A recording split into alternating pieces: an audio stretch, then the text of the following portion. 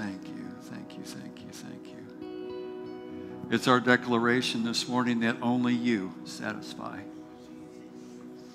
There's a lot of things that are out there, Lord, right now, but we thank you that you satisfy.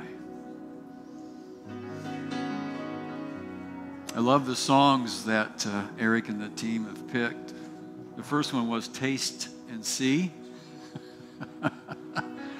Talking about hunger. Anybody ever have a great meal? I won't even mention the food because we all have different taste. It could be Mexican, it could be steak, it could be it could be a Twinkie. Do they make those still? Yeah, they've been around for 60 years.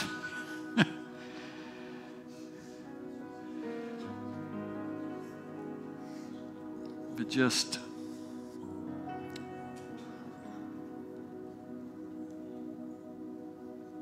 there's something about acknowledging his presence when you're in it. There's something that you saying, Lord, I acknowledge your presence right here is a fulfillment. It's a type and shadow of the declaration that the prophet in Psalm says, taste and see. Trying to use natural language to describe the atmosphere, the presence of God that is uniquely different when it's not there. And yet he's ever present.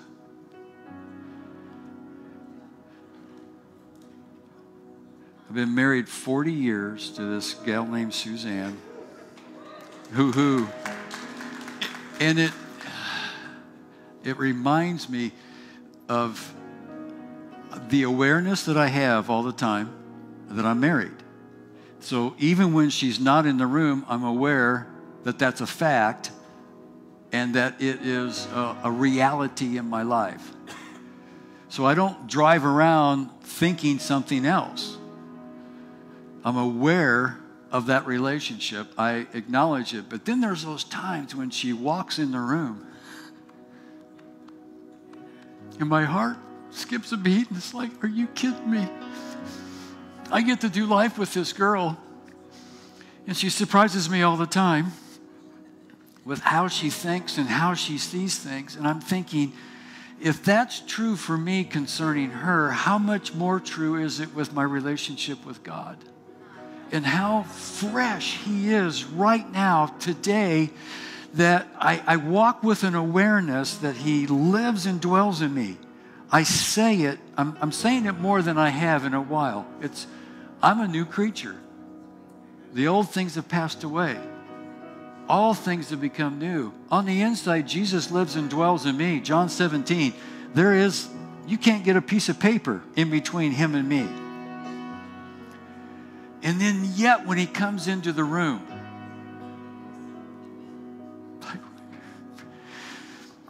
like right now, he's in the room. And you can feel the fragrance that he carries. He's here. And he's not looking for anything in you that's not right. It's so fresh. It's like just the awareness. I'm having a hard time finding words because it's so tangible to me right now that even when I hold my hands up, I can feel his presence on my hands. I can feel it. It's like, and then I had this thought. This is part of your assignment. It can be this afternoon, even when you leave here. But I thought of when we all get busy during the week, first thing Monday morning, life kind of sets in. Going to work, taking kids to school, doing the things that we do to get where we need to go. But maybe sitting in your car, or gals, if you're at the kitchen sink, it's taken 3 minutes. Just stop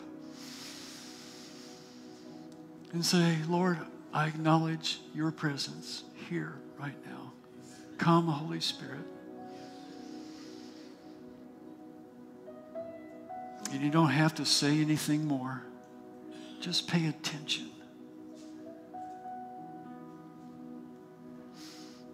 You might get a whiff of heaven. You might sense the fragrance of heaven.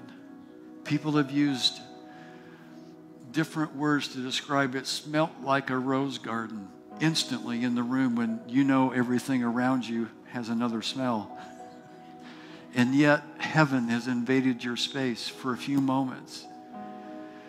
And it's learning to just cultivate those times of intimacy with Him. And I think we can all do 3 minutes. It may feel like an eternity because we're not used to it, but it's training ourselves to practice the presence, practice Him being tangibly there and acknowledging it. There's something about acknowledging it when He does that.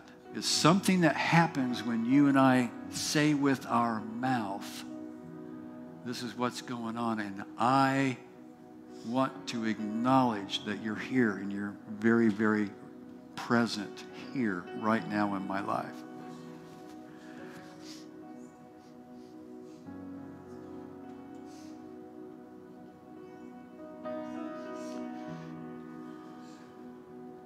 I wrote down a couple of things during worship.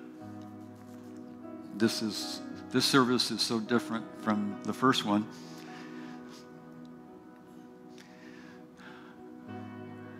I'm going to encourage you with this too, that when you come to services, ask God what He's doing in the room. This is what I sense, is that He's inviting all of us into another level of intimacy with Him, that we're having conversation all the time. But it starts with intentionality.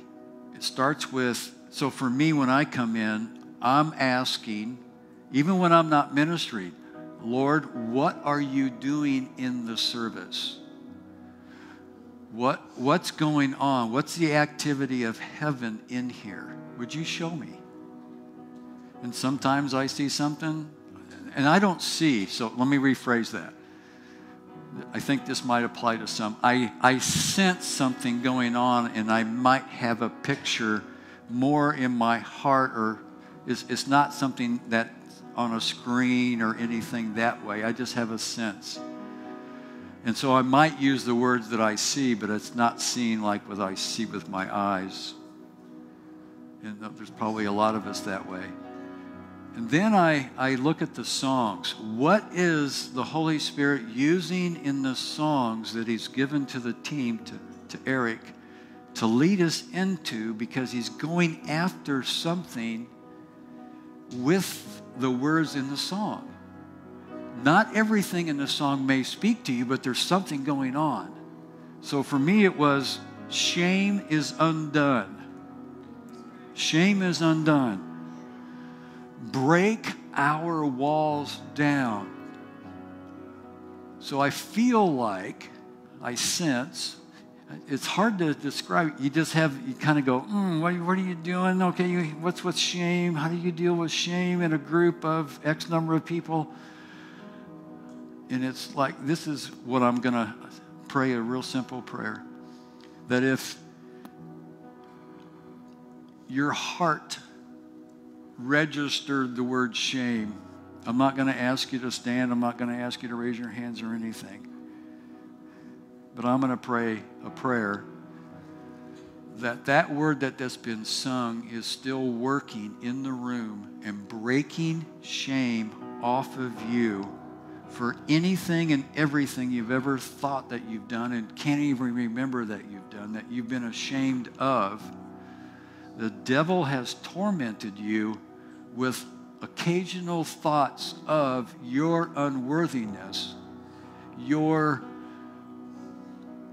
let's say, regret of things that you've done. We're pulling the walls down. The only thing I need from you is a yes and amen when I pray. Amen? All right, here we go. Father, I thank you that word has been released through the team, the music team, the worship team. Shame is broken over everyone. Those that are listening online, no matter where you're at on the planet, shame is broken off of you in Jesus' name. Walls are coming down. They're breaking down. And in Jesus' name, I thank you for the oil and the wine of your Spirit being poured out on them, filling every crack, every crevice of anything that's ever been there before, so that there is that's that highway of holiness that's smooth and easy for them to walk in their days that are ahead of them. In Jesus' name. And if you can agree, just say amen. Amen. So part of that 3 minutes is, I'm going back to 3 minutes in the car or wherever. I'm glad I write stuff down, because otherwise I just would have kept going. But it's fill me up and running over. Fill me up to running over.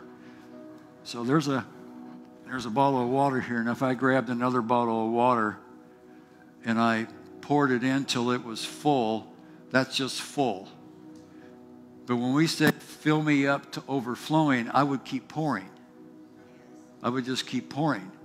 That's what the kingdom of heaven is all about in your life and my life. It's the King has poured out on your life and my life to overflowing.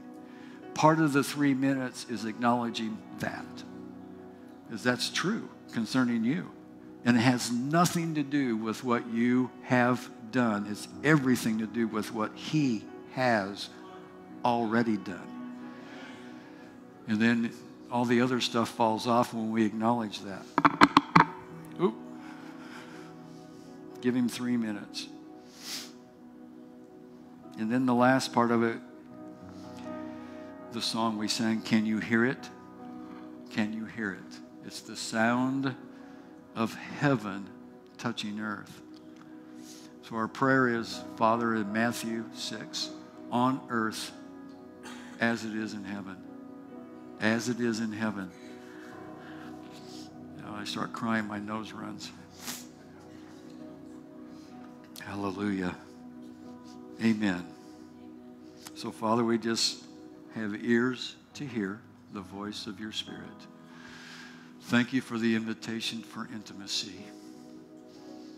Thank you that you're taking us deeper, wider, and farther than what we can think, dream, or imagine. I'm reminded of, in the book of Ezekiel, the prophet saw himself standing in water that was ankle deep. But he didn't stay there and wasn't happy with just ankle deep water in his life.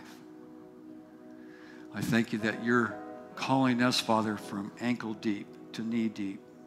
And as we continue to move, it goes from knee deep to waist deep. And as we go from waist deep, we go to the middle of our chest, and we still hear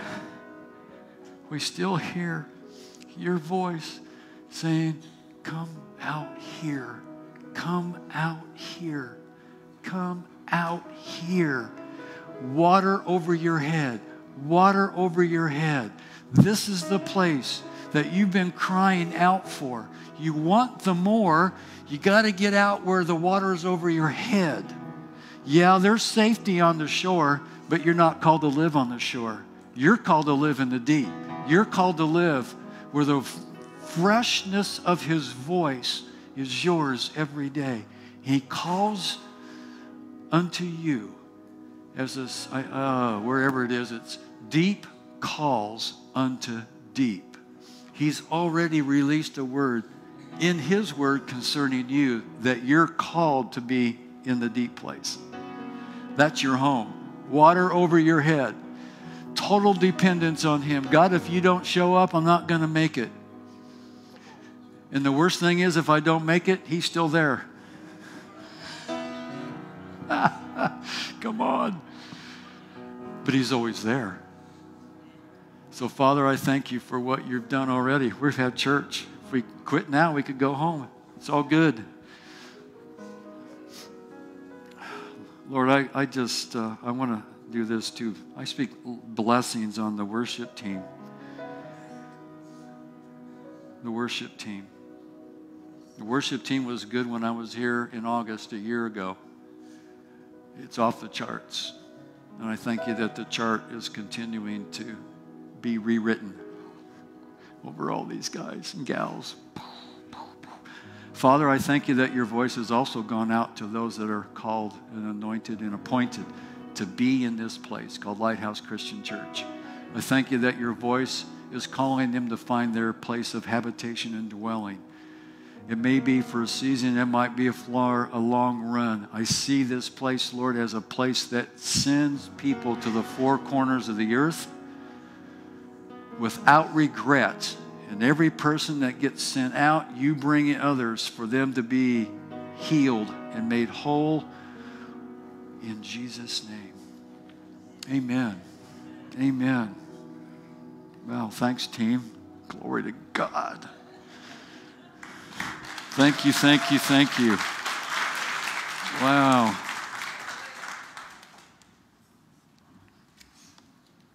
Well, that was fun. Yeah. Oh, thank you.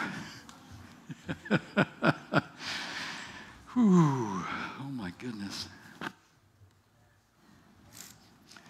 I am going to start at the beginning with this that I did in the other service. That may be the only resemblance that we have of the 8:30 service is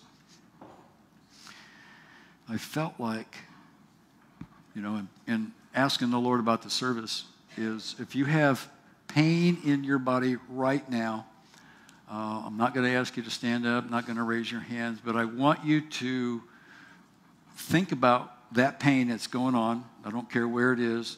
And on a scale of 1 to 10, mentally, if it's a 5, you go, it's a 5. If you need to write it down, write it down. Because we're going to talk about it at the end of the service, okay? So if you have pain in your body on a scale of 1 to 10, it's okay to acknowledge that it's there, because it is. And be truthful. If it's an 8 or you're about ready to scream because it's higher than that, that's okay too, because it's going to change. I will say that, and then we'll go from there at the end of the service. Okay. I felt like James chapter 1, starting a little bit different than before, but this was the main text that I felt like I am to walk through with you. And I'll get there. I still have a paper Bible. There was a time in my life when I struggled with those that just use electronics, but then the last 5 years I've been around a bunch of young people that are between 18 and 25 or so, and that's the only thing they carry is an electronic Bible. Right here. And then I asked the question, can you take notes? Well, yeah, there's a note app in my phone. And then they use both hands. I'm still this guy. I started cheating, though, because there's also a voice memo on here that I found. And it's like when I'm driving, it's like I had this thought. Yeah, record, which sometimes scares my wife because I'm still looking at my phone when I'm driving. But anyway, I repent. I'm really working on that. But for me, it doesn't matter just as long as you're reading or listening to the Word. Because I want to talk to you about how important the Word of God is to us in our lives. James. James was one of those books that a lot of, let's say, scholars didn't want to put in our Bibles. They felt like it contradicted some things that Paul said about it in Romans and some other places about the grace of God. I'm glad James made it in. I feel like that was definitely God, of course, because he's like this no nonsense. This is the way it is. So he starts off his letter with, count it all joy when you're getting the tar beat out of you. And you feel like you're drowning in a cesspool of whatever. That's how he starts. It's like, dude, I don't want to count it all joy. Get behind me. I want to be in, this mopey corner somewhere, licking my wounds or whatever. He says, no. He says, you need to know that the testing of your faith is producing something in you that's far worth more than anything you can think, dream, or imagine. So hey, Wally and Judy, that's my in-laws. Not my outlaws, my in-laws. I love them. They're incredible believers. My father-in-law told me, he says, I can't believe that anybody, I don't know if you remember this, Wally, but you told me that you can't believe that God would lead anybody to live north of the Florida-Georgia border and didn't believe in divine healing. This is before I married Suzanne. That's what he said to me. Never forgotten it. Actually, I live in California, so it's a test of faith. But anyway, moving right along. Interesting place. And we are saying that just so that you know, sometimes when God puts you in a place that you feel like doesn't have the fragrance of heaven, you're there because you have the fragrance of heaven. So bring it. That was free, not part of the message. Anyway, you kind of get the feel for James. And he's kind of hard-hitting, no nonsense. But I wanted to pick up in verse number 21 through basically 25. 21 through 25. I gave the audio guys more verses, and I think after the last service, it's like I never looked at the other. I looked at Romans 12, verse 2, but I didn't look at the other two. I just can't seem to get some places. I have this notepad with 19 different words that we could look at in the Greek. I kid you not. Martita would laugh. Yes, that is me, and I'm probably only going to get hopefully to 2. Maybe next message, but anyway, I will make reference to this. Romans 12, verse 2. Be ye transformed by the renewing of your mind. Why? So that you can approve what is the good, perfect will of God. What is it? Good, acceptable, and perfect will of God. And I'm kind of going through this walk with the Lord right now that when in my quiet time in reading, I read in the mornings, I get up early, just like to read. And it's like every verse I read, words are jumping off the page. But I don't want to say, Lord, don't show me anything. Because I prayed for years, show me stuff. So now he's showing me stuff. And the question came in Romans 12 was, and I heard this from another mentor, a father in the faith for me, pointed out, when you read that, it doesn't say what to renew your mind with. We kind of read it into the text, right? Which is okay. We read things in. I get it. Because it doesn't say be renewed in your mind with the Word of God. The Word of God is not in there. Do not be conformed to the world, but be transformed by the renewing of your mind. But there are other places all over the Bible that talk to us about it being the Word of God. So this is the thought is, this is how this works for you and I in our relationship with the Lord, that when you're reading your Bible and you have a thought as you're reading, pay attention to it and go ahead and go on a journey with him there. Because you're probably going to have another verse pop up and then maybe another verse. That's him leading you on a journey of discovery. He's wanting to show you something, and it may upset you because you don't get your devotion done.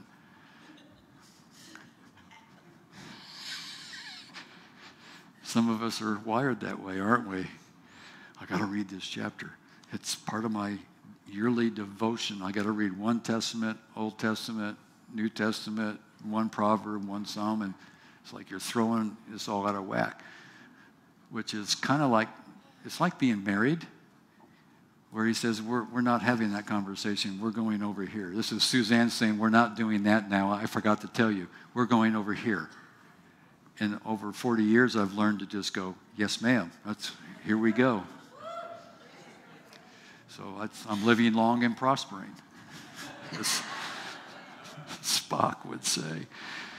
So anyway, verse 21, therefore putting aside all filthiness and all that remains of wickedness, in humility receive the word implanted, which is able to save your souls.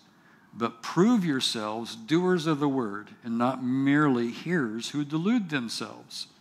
For if anyone is a hearer of the word and not a doer, he's like a man who looks at his natural face in a mirror.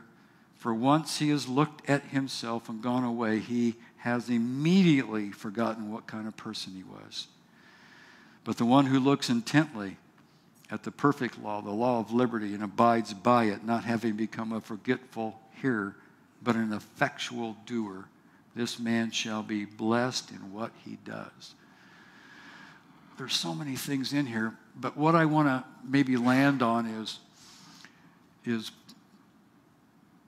proving myself a doer of the word and not a hearer only. Most of us have been taught, if we've been born again for any length of time, it's probably a message on the word word, W-O-R-D. What is it in the Greek? And then you discover that there are other words that are in the Greek that use that same word as word or similar statements. And so I'll land on two. The word logos is what James uses right here. So when I read it, I'm going, I need to receive the logos. So what is the logos? Well, to make it really, really simple, it's a written set of things or principles that are, let's say, written out. They could be sayings. They could be statements. Luke loves the word, not logos, but he loves the word rhema. And I've just got ahead of myself. So let me back up. Take 2 steps back. Run the tape back. Okay. Logos. So logos is... it would be like me coming up with a list of things. I'll use my kids. A list of things for my kids to do as they were growing up, and they were training them to be humans in life and not expect everything handed to them. But you have chores to do. You know, that dreaded word. I have chores. I have to clean my room. And those types of things. But it's usually a list that we give our kids. Let's say it's 5 to 10 things. This is what you are responsible for. So you're to take out the trash. You're to clean your bathrooms. Pick up the towels in the bathroom floor. You don't get out of the bathtub or the shower and throw stuff and walk out and leave stuff. This is the list. One of the things on the list I think will touch the hearts of a lot of people is things left in the sink after someone eats. It's usually moms. Husbands, men, we're notorious. We've used it. We're done. It's in the sink. Catch you later. And if not, I'll buy paper plates and paper cups and stuff like that later. That is a true story. My roommate and I, when I first moved out of my parents' house, we used that a lot. We never washed the dishes. There was stuff piled up. So we went out and bought Chinette, paper plates, and the whole 9 yards and just started throwing stuff away. It's terrible. Fast forward. Now we're married. I got kids. My wife refuses to live there. So they have a list. Put your stuff in the dishwasher, but rinse it out. Certain criteria. Well, then after a season, which is usually not long, it could be a week, because it depends on mom and where she's at. And I'm using that in a generic term. It can be the husband where the wife doesn't, all that stuff. So I'm kind of writing a novel here. You got to give me some latitude when I'm writing as to who the characters are. You insert yourself in one of those places. So my wife, after a couple days, usually she'll let it build, and then we move away from the Logos, the written word, to a rhema. A rhema word comes that is from the kitchen. Who put this in here? And of course, it touches everybody in the room because it's not just one cup, it's several cups. So everybody kind of jumps up at the living voice. It's taken the Logos, what has been written and what has been declared you are to do, that it's in the sink. Now I'm requiring you to get up and come and act on the Logos that I've given you. So now here we are with that going on, is we've heard the living word. It even came to a point, I'm telling on my wife, where she made an 8.5 by 11, and what do you call it when you put that plastic over it? Laminated it. I kid you not, it was in the sink. Because my kids and myself were not responding even to the rhema. So now she has gone to yelling with a 8.5 by 11 in the sink, because you would have to put the cup on that laminated piece of paper looking at you. And I could hear her in that piece of paper. Some of you have read your Bible the same way, right? You're reading it and you're going, I'm supposed to do that with them? Lord, can we pray for something else? It's usually in forgiveness and some things that way, and dealing with people that we're in relationship with. So you get the feeling for Logos and Rhema. But James is saying, you need to receive the Logos. The Logos has this incredible, important part in our life that we need to bring it in, because he starts in verse 21. Therefore, I need to put aside, put off from me filthiness and all that remains of wickedness. If you have a King James, it says superfluity of naughtiness. I never knew for years what that meant. But it means wickedness and filthiness. So James is talking about maybe things that have gotten attached to our lives that we need to intentionally put off in our behavior, probably in our speech, and act differently. So what we do is he gives me a formula. So I need to receive with humility the Logos. So now I'm talking about the posture of my heart. What is going on in my heart when I read the Logos and I'm offended or hurt or even angry at a particular passage that I don't like? And he's saying, for me to receive it and have it become part of me, I need to do it in an attitude of humility or meekness, which I think it's the same, one of the fruits of the Spirit in Galatians 5. So it can grow and be developed. But he doesn't leave it there. He also says that with my attitude of humility, I am to receive the Logos like I'm grafting it into my life. So what does that look like? I had fun looking that up. I did look that up, about grafting. It's not a word used in the New Testament a lot. You and I would know it more from maybe Romans 11, where Paul talks about the Jewish nation and Gentiles, and he uses the word grafted 4 times in that passage in Romans 11. But here, James is using the word and talking about being engrafted into, or I'm sorry, maybe say it this way, having the word come and be engrafted into me. Now, if you look at anything on YouTube, it looks like if I was the plant, it could be painful, because the first thing they do is they pull out a knife. I need a branch from another fruit tree or something that I want to graft into. They call that a scion. We're going to get some really cool language here. I'm going to grab that branch that produces buds, and I'm going to take it off of this tree, and I'm going to cut it with a knife or pruning shears, and I'm going to add it to the stalk, which is the thing that you want to add it to. So you take a knife, you cut a little sliver in it, and you cut off bark on the scion, the other branch that you're putting on, and you make it fit. You kind of like carve it out. Does that sound like a Bible verse? It says that you are my people and you are engraven on the palm of my hand. Sounds like John 15. I am the vine, you're the branches. You need to abide, dwell, live in and with me. So what he's doing is he's given us natural pictures of this process of being grafted into him.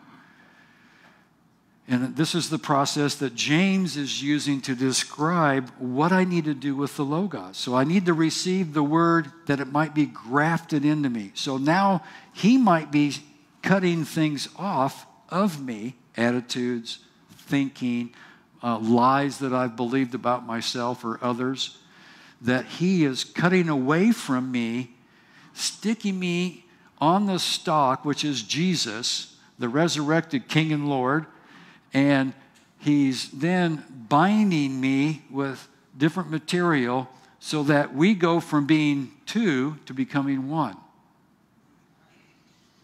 And then what begins to happen over a period of time is that branch that's been grafted in begins to produce buds. And then now you've got what it is that you were looking for. Now here's an interesting thing with grafting is if it's like a fruit tree or a vine and you're taking that scion and adding it to the stalk, that the fruit that comes out of that new grafted situation, that two becoming one, is that when it produces seed, it doesn't reproduce the seed of what's been grafted together. It only produces seed of what it was. So you see what's going on is that when I got born again, and Suzanne, who's born again, we get married, the two become one, we have offspring. My kids aren't automatically born again. They have to go through the process of being grafted in to the stalk or the vine, or in this case we'll say Jesus. They have to be grafted in themselves. And the same process goes with them and their children. It's not passed down. So the fruit does not produce, the grafted fruit does not produce seed of its kind, which I think the parallel is like crazy, is that you and I have to have our own personal relationship with the King of Kings and the Lord of Lords. It's not enough for me to hear about how good God is. It's the invitation that I get to experience him personally in my everyday life, in every situation that I'm in, with the people that I work with the people that I encounter at the grocery store, at the gas pump. Let's say people out there saying things, doing things, all of that. You know, whoever Karen is, I get to represent the kingdom because I'm grafted into the greater one. And now I get to live that out. So now as I'm following James through here, I receive the word, the Logos, that's grafted into me, which is able to save my soul.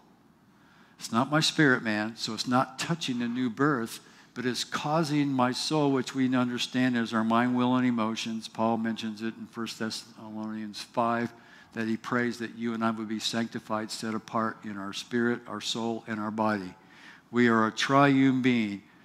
And as much as we've tried to separate some of that so that we understand it, we're still three parts that make one. So what I'm doing is I'm bringing in the Logos. I'm bringing in the word into my life that it would become grafted in, and then it sozos my soul. It brings, in fact, the word sozo, Strong's does okay, but if we understand how you use Strong's Concordance, for those that maybe don't know, it's a gentleman named Strong, named after him, and he helped us to understand the Greek language by giving us like one-word definitions, and oftentimes in Strong's it would be 1 to 5 words. What we really need, though, to go further in understanding was how was the word used in the day and age? How was it used with the people that wrote it, knew it, understood it in the culture that it was being written in versus today?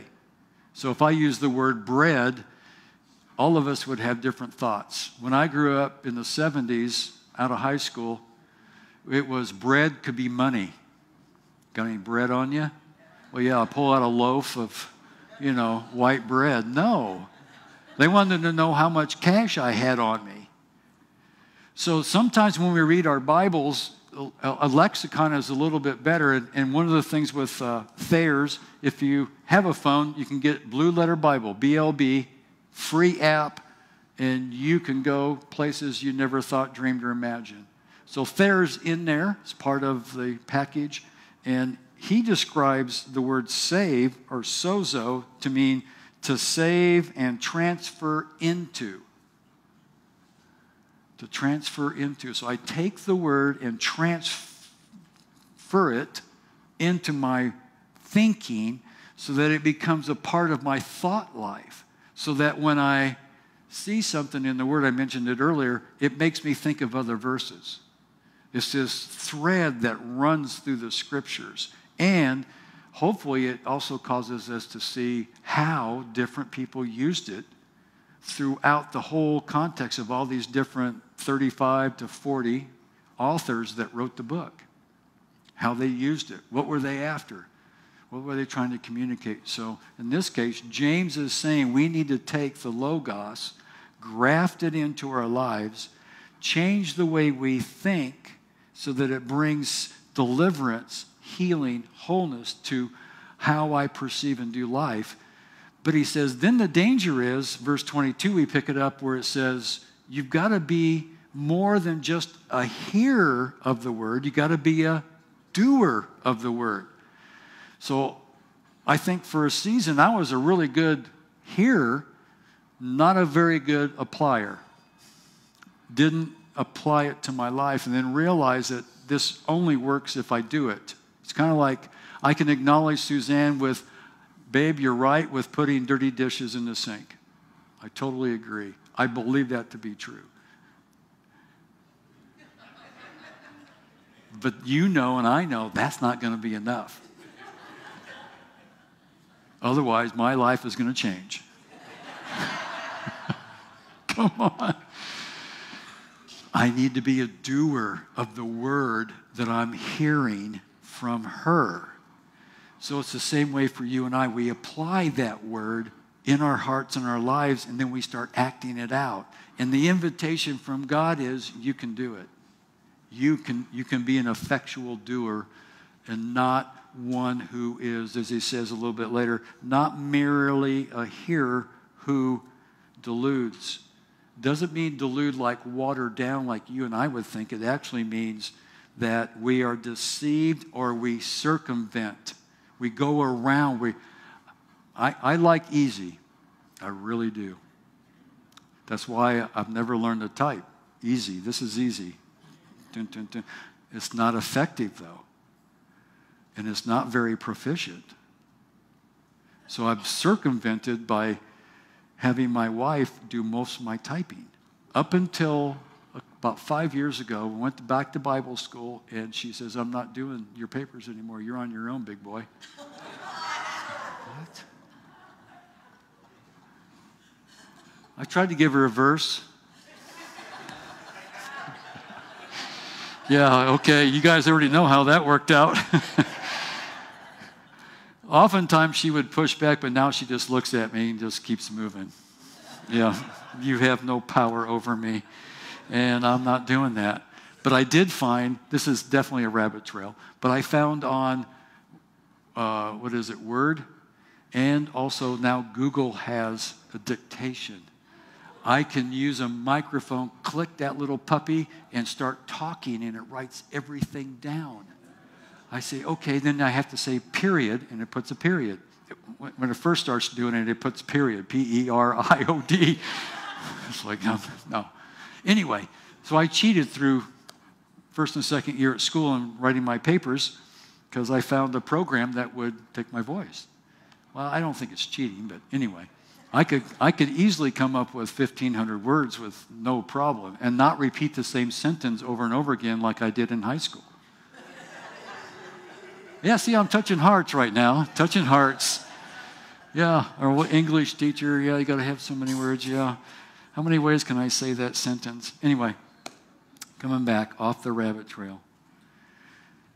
So now James is going, okay, we need to be an effectual doer of the word and not merely a hearer so that we're not deceiving ourselves into believing that something else is going on.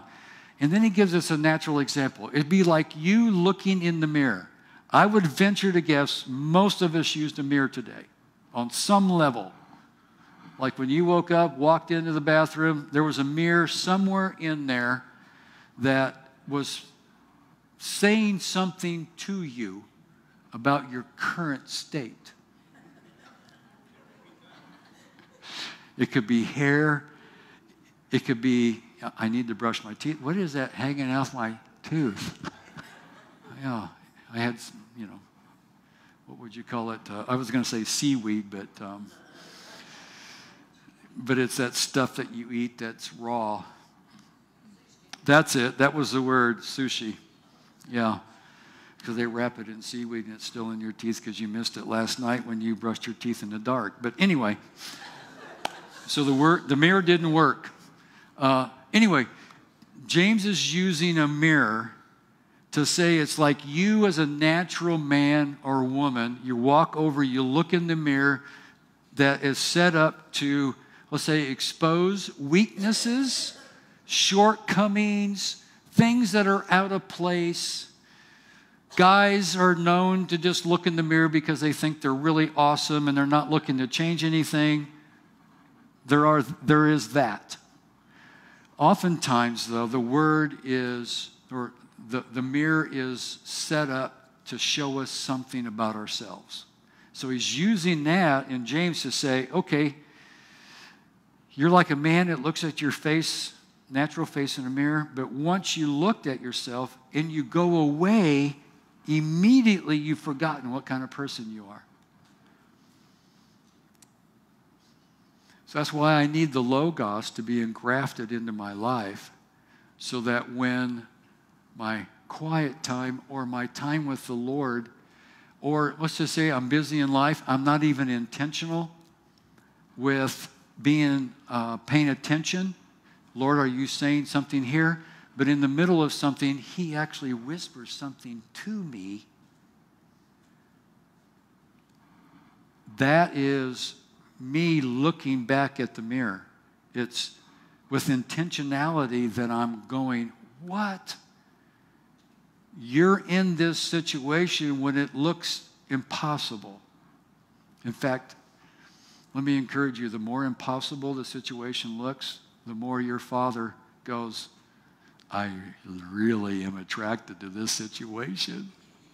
Because when they say it can't be done, guess who shows up? Papa God shows up and says, oh yeah, no sweat. So he who raises the dead can change circumstances. He can make things happen. All kinds of wild and crazy things. God's just looking for somebody to simply look at the mirror and remember who they are. So we're not doing this on our own. We're doing this with him, who is the giver of life.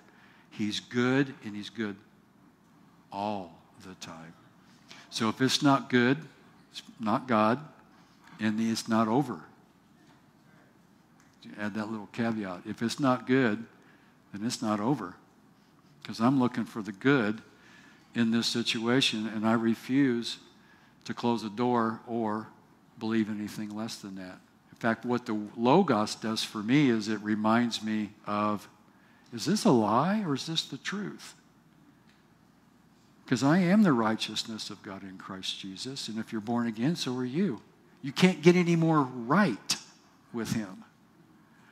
So let me sum up that with looking at the Logos. You're invited to have that Logos change your life, reshape your thinking to think like the kingdom of heaven.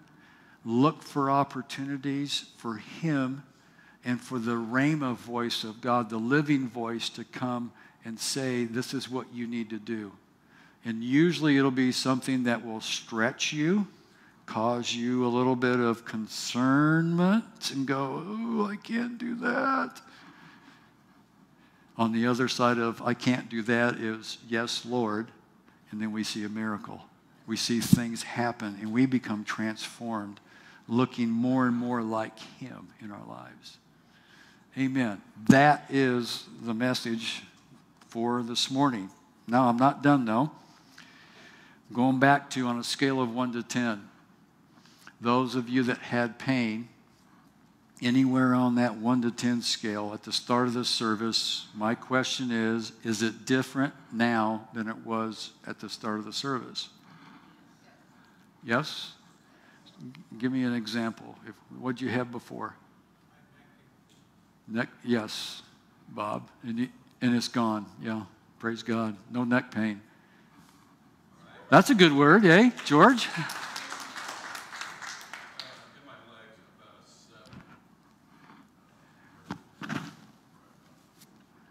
3 or 4?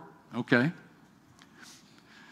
So I think if we went around the room, we could have everybody say on some level it's changed. Has anybody had it go from a 5 to a 7? Go the other way. Has the pain gotten worse for anybody?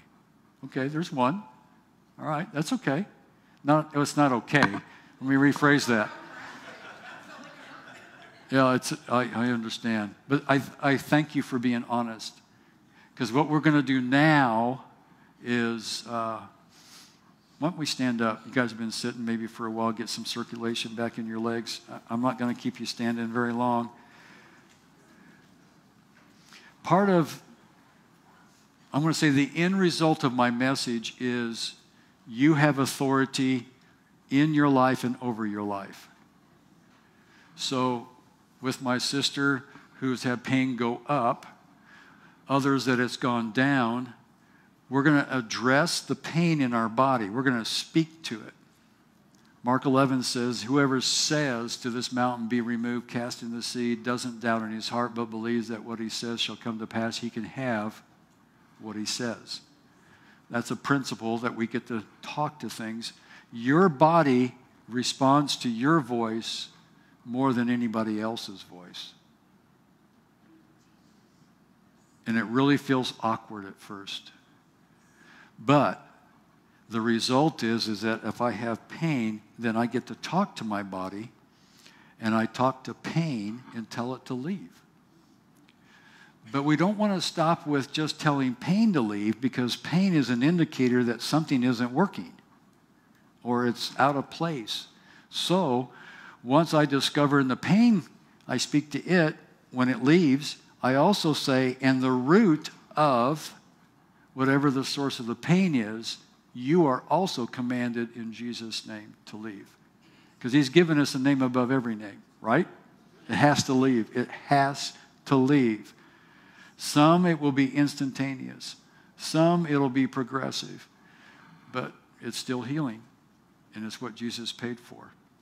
So I'm going to ask you to take about 15 seconds. We're not going to pray around the world. And for everybody that we're sitting around, you're going to pray for you. You're going to talk to your pain. You don't have to yell. Matthew 28 says, all authority has been given unto me, heaven and earth. Now, go make disciples. So the implication is you and I have authority over our own bodies. And if it's something that I've caused, then maybe I need to repent for that. But no, Actually, I don't feel like the Lord's saying to do that. I feel like this is a grace and mercy extension of just talk to your body. And whatever you did is already under the blood. He's already forgiven it. And if you need to address it later because he talks to you about it, then amen. Okay, 15 seconds. Talk to your body. Wherever it's at, you address it. You talk to it like it's something, all right, pain in my ankle. And I don't have pain in my ankle, but if I did, I address my ankle. In Jesus' name, I tell you to straighten up. You work right. I might even check it. And Lord, whatever the source of it is, I declare healing over it in Jesus' name. That might have been under 15 seconds. We need to practice doing this for us so that it becomes very simple for us to do it for others. The hardest person in the room to minister to is yourself, isn't it? Oh, yeah, let me pray for you. I'm in. But then, oh, me? Okay. Anyway, I'm talking too long. Go ahead and pray. I'll give you 15 seconds. I'm going to stand up here and be quiet. Thank you, Lord. Oh, thank you, thank you, thank you.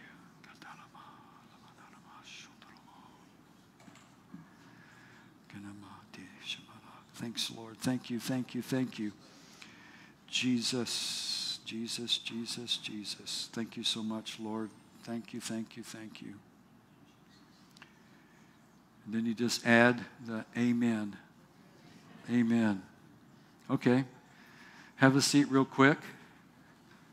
Yeah, you thought you were leaving. Nope. But I am done. I felt like I had this highlighted to me, which was, I asked the Lord for a word of knowledge. Just tell me what's going on. How can we pray for people or something to that effect? And if anybody in here is dealing with an L5, L6, that was the specific word that I heard. I had to look it up.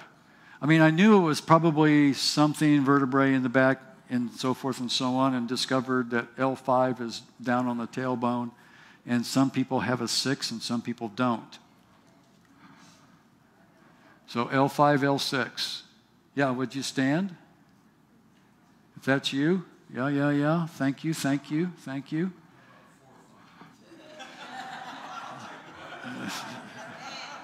I love it. Come on. Yeah. 4, 5. That's okay. It's in that group of 5, 6, so we'll take a 4 as well. All right, I'm going to pray a real simple prayer. Because he highlighted it, I believe he wants to take care of it. And if you can't stand, it's okay too. It doesn't disqualify anybody. So, Father, I thank you that you are concerned enough from heaven to highlight that and say to me, say something about it because I want to heal it. So, Father, I thank you right now for the balm of Gilead who has come and is here present to heal right now. So we speak to L4s, L5s, L6s. And Lord, if there's anybody else with an L anywhere in their body going on that's out of alignment, we speak life, healing, and wholeness in Jesus' name. And Lord, the root of whatever it is, whether it was an accident in a car or something happened at birth or just recently, I thank you that all of it is covered in this prayer in Jesus' name. Amen. Amen. Now, part of the test is doing something that you couldn't do before. So it's attempting to do something. If it's touching your toes, you can do it whenever. But I don't want to be remiss on there's something required of us in our believing and receiving that I need to do. As I've heard one brother say, after the first 3 times, the first time he says, I can't do that. Well, then it won't work.